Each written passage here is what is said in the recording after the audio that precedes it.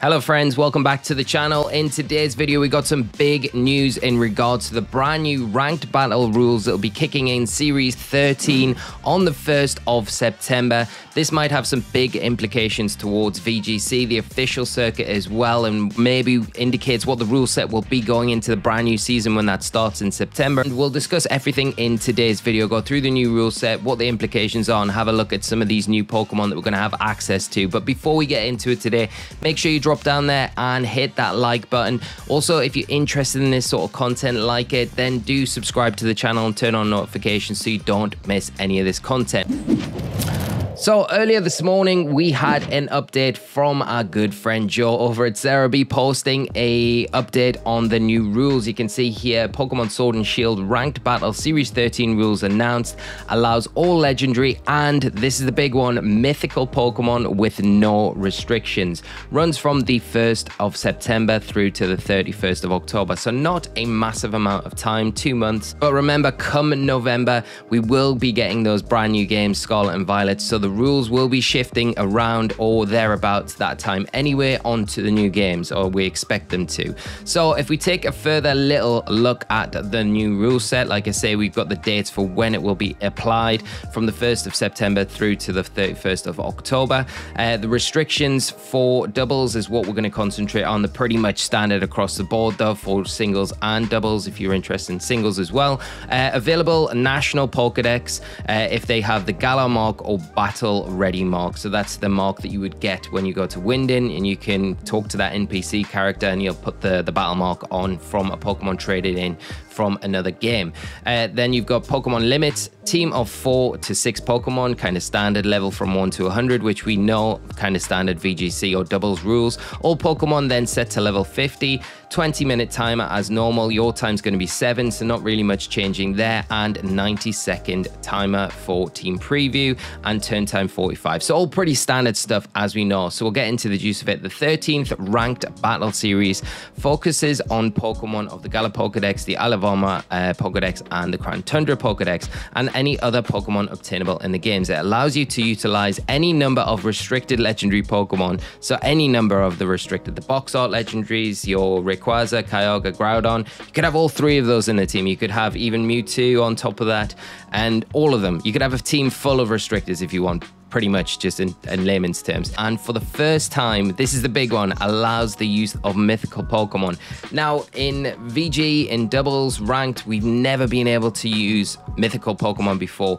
There's always the premise that they won't allow them because they're kind of gift Pokemon, so it puts a lot of players at a disadvantage, because if you've missed an event for a mythical Pokemon, then you're not going to be able to kind of utilize them in an official format. So hopefully this indicates as well that we will be getting some events happening in-game soon to get and obtain all the mythical Pokemon, making sure that all the player base has a fair chance to be able to obtain these. It would be a big indicator, just knowing from what the Pokemon company's kind of remit is from not allowing mythicals in the past. Now, if we go down here, we've got a full list of the restricted Pokemon that are going to be able to be used, and the mythical Pokemon as well. You're going to have got Mew, Celebi, Jirachi, Victini, Keldeo, Genesect, Diancie, Volcanion, Magearna, Marshadow, Zeraora, Melmetal, and Zarude. So we've got a huge bunch of all of these mythical Pokemon that we're now going to have access to. And you can see here from the update on the Pokemon Home app as well, where this news kind of broke, you've got a list of all of the restricted Pokemon, including like your Ho-Ho's, your Lugias, Mewtwo's, Pokemon like that, your box art legendaries, and then all of the mythical Pokemon that are going to be accessible in Pokemon Sword and Shield that you're going to be able to use, which we've just went through a list as well. So also, just a side note, if you want to get these rules in game, you can come into your copy of Sword and Shield right now, go into the menu, into the versus screen, and then into Battle Stadium. This will connect you to the internet, as you know, and then when you come through to the next screen, you'll be able to go down onto the download rules section, which is here. If you just click on here, this section, it'll just automatically update your your rules that you've got downloaded to your system, and this will give you access to the new rule set, the Season 13 Ranked Battle rules, which will allow you to start playing games in game right now with friends, obviously tournaments as well, and without having to wait till the 1st of September until this rule set is actually implemented onto the ladder. So if we go over to Pokemon Showdown, I've got a full list of all the mythicals that we're going to have access to in the game that you're going to be able to use. I've just kind of quickly went through some of the more highlighted moves that you'll be able to use with these Pokemon that might be interesting. So Mew is going to be a huge, big player, I think, in this. Mew's great. It can learn any TM in the entire game, so you're going to have access to a bunch of different strategies with it. It obviously gets Transform. One of the big ones that I like, level up move, Transform, is something that is very useful. You're going to be able to transform into opposing Pokemon or transform into partner Pokemon if they've boosted up. And it also has speed control in the form of Trick Room. It does get, I just wanted to drop this in because for VGC kind of specifically, Body Press, Iron Defense is a pretty big kind of part of a lot of strategies, and Mew is one of those Pokemon that gets access to that. Also gets Soft Boiled as well, so it has a form of recovery. So Mew is an exceptional Pokemon with those base 100 stats right across the board, which is kind of common in a lot of the early mythicals. Celebi as well is there. It also gets access to Trick Room. It's got a bunch of support options. I don't know how prominent Celebi will be, which makes me a little bit sad because Celebi is definitely one of my favorite mythicals, but for competitive purposes, we might not see it too much, being that Psychic and Grass type as well, which isn't the best of typings.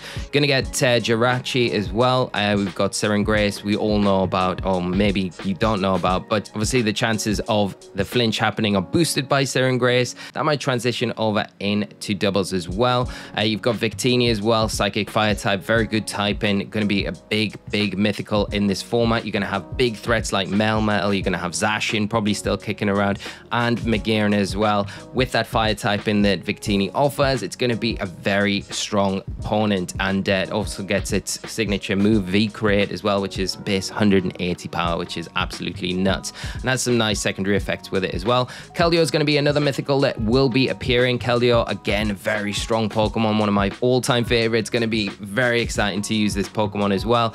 Gets access to Aqua Jet. It's got access to loads of fighting type coverage as well, as you can imagine.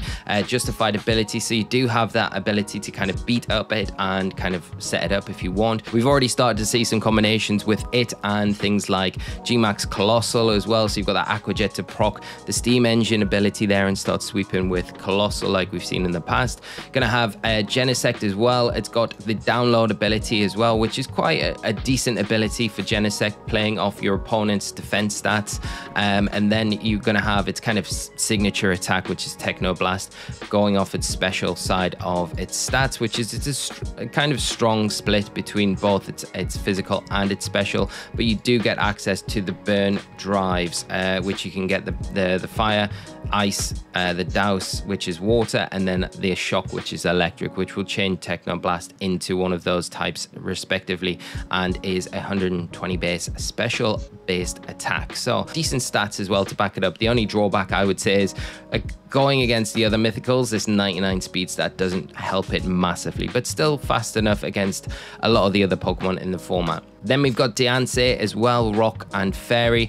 Got its signature attack, Diamond Storm, which is 100 base rock type attack, which is pretty nice. Has a 50% chance as well to raise the user's defense by 2 stages, which is pretty good. So you could also combine that with something like Body Press that it does get access to, and play off that kind of combination if you want, because it does get access to it. Clear Body as well means that its stats can't be lowered, which is always nice. Volcanion, another really interesting mythical, really interesting typing, fire and water typing, has that water absorb ability, so you could play it with something with Surf next to it just to restore that HP that it's got, and it has that signature attack Steam Eruption as well, which is pretty much just like a worse accuracy, stronger Scald attack with that 30% chance to burn. But I think with the typing here, fire and water, very interesting Pokemon. It'd be good to see how well that does, and with the surge of kind of steel types in this format, and with the kind of dominating ones that we're going to see from the mythical side of things, I'd imagine any sort of fire typing will be quite useful in this format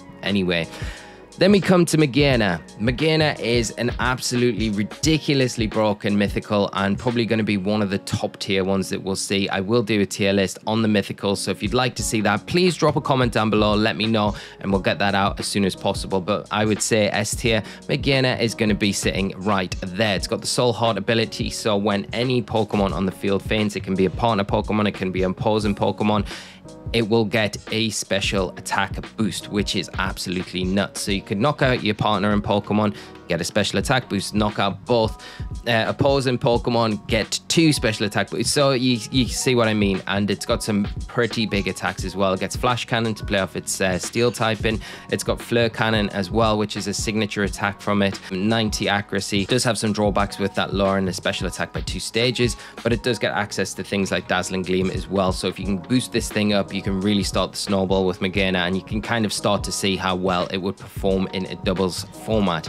Next one is Marshadow. I love Marshadow. Got that Technician ability there, so anything under 60 or on 60 base attack, it will get a 1.5 power boost to those. It's got its signature attack in Spectral Thief, which steals boosts from opposing Pokemon and then gives them to itself, which is quite useful, especially against things like Magena that are kind of reliant on getting boosts and having the ability to kind of snowball in battle. Marshadow is one of those Pokemon that can potentially come in and slow things down. It does have the fighting and ghost typing as well, which is pretty unique. So a very interesting Pokemon and something I see getting a lot of play. Then you got Zeraora. Volt Absorb, signature attack is Plasma Fist, and Zeraora has a ridiculous speed stat, 143 base speed, which is absolutely nuts, and decent attack stat as well. But Plasma Fist turns all normal type moves into electric for that turn, and has 100 base attack as well, electric type attack. So Zeraora, a really interesting Pokemon, got some really good attacking options as well, and something I can see getting a lot of play throughout the format. And then we come to Melmetal, another one of these mythicals that's going to be now available for us to use. Iron Fist to boost its punch based attacks, giving a 1.2 power boost. It's got the signature attack Double Iron Bash, which hits twice, 30% chance to make the target flinch as well, 60 base power there, but it is a physical attack coming off that huge 143 base attack stat. It has got very slow speed, so that is a great Pokemon to play in Trick Room. If you remember back, I did a mythical battle with Lou in a caster off battle for Players Cup 3, I think, and I used a combination of Mew with Trick Room and then Melmetal to kind of play in Trick Room, and then use Transform to have 2 Melmetals on the field, which is pretty cool. So if you can search that, you'll be able to find that battle. It's a good example of how to use Melmetal in Trick Room. But again, very strong Pokemon, has a lot of moves that it can take advantage of. Also got Body Press to play off that base 143 stat, pure Steel typing as well, which is nice. And then we round off with the final mythical that we're going to have available to us, which is Zarude. Bit of an interesting one of the newer mythicals that we got access to in Sword and Shield, Dark and Grass typing. Has a bunch of good moves, could be a good Maxmon. It has access to acrobatics. It gets Solar Blade, which you can play with maybe Groudon in there to get the kind of instant attack off with that. Good base power on that attack, Darkest Lariat, and then also gets Grassy Glide, which you could play in conjunction with playing it as a Maxmon or playing it alongside something like Rillaboom if you've got a team concept like that. But I would say probably not one of the stronger Pokemon in the format for the mythicals. Put it a bit alongside something like Celebi. But like I say, it'd be interesting to do a tier list of these new Pokemon that got available to us and see whether or not where they sit in the table. But that kind of wraps up all the rules. We're going to have access to all of the restricted Pokemon as well. Like I've said, the box art Pokemon that we already had access to, but there are no restrictions on how many of these Pokemon you can use in a team. So it's going to be very hectic, very fast paced, and very hard hitting. I'm excited for it. The first time that we're going to be able to use mythicals in an actual VGC kind of format. Whether or not these rules are kind of pushed through to the official format through from September when the new season starts, 2022-2023 season. season begins in September. We haven't got any sort of official confirmation of that yet, but it'd be very exciting to see this as the new VGC format to kind of see us off until Scarlet and Violet is released and we get those new format rules for those new games when they drop. As soon as we get any official confirmation on any VGC news in regards to these, I will let you know on the channel. So like I've said before, make sure you are subscribed, hit that notification bell so you stay up to date with when any of this news drops, and we'll update it. Like I've said, I will be doing content on this new rule set. It's very exciting. It's going to be fun to play with the Mythicals. I definitely don't want to miss out on that. So we'll be doing a lot of content around different Mythicals, how they can be interacted within teams, what they can bring to the party, and how to use them and things like that, and doing some teams as well. So let me know your thoughts on the new rule set down below. Are you excited for it? Are you not really looking forward to it at all? You just burnt out from Sword and Shield waiting for Scarlet and Violet? Let me know down below. I would love to hear your opinions and thoughts on this new news. And also let me know about that tier list. I've mentioned it a few times, but I would like to hear. So we'll get something up later in the week, or as maybe even a little bit sooner, depending on if you'd like to see that. But thank you for tuning in, friends. Hope you found this useful. Please remember to drop a like on the video. It does really help, and I will see you all for another video very soon. So until then, take care. Bye bye.